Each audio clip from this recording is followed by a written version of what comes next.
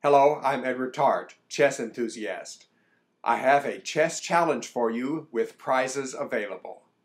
My chess teacher, Chien Ming, who gives me a weekly chess lesson from his home in Indonesia, recently gave me a chess challenge that I would like to share with you now.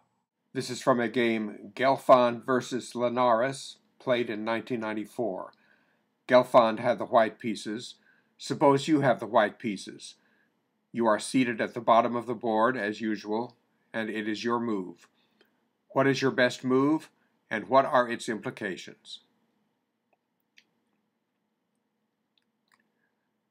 If you can answer that question, please don't do so at the comments section here. Instead, go to my profile page, click on Send Message, and message me your answer. If you are correct on your first try, you can have a prize if you want it.